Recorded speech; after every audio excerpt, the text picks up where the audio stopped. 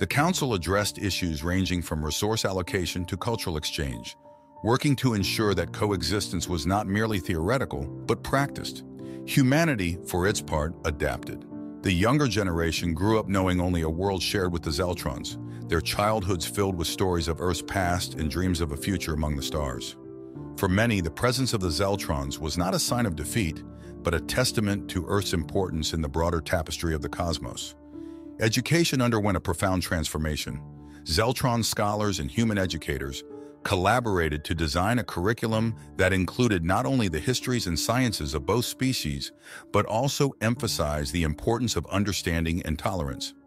Students learned about the Zeltron's advanced technologies and their applications in medicine, energy, and environmental restoration, alongside human arts and humanities, fostering a culture that valued diversity and innovation.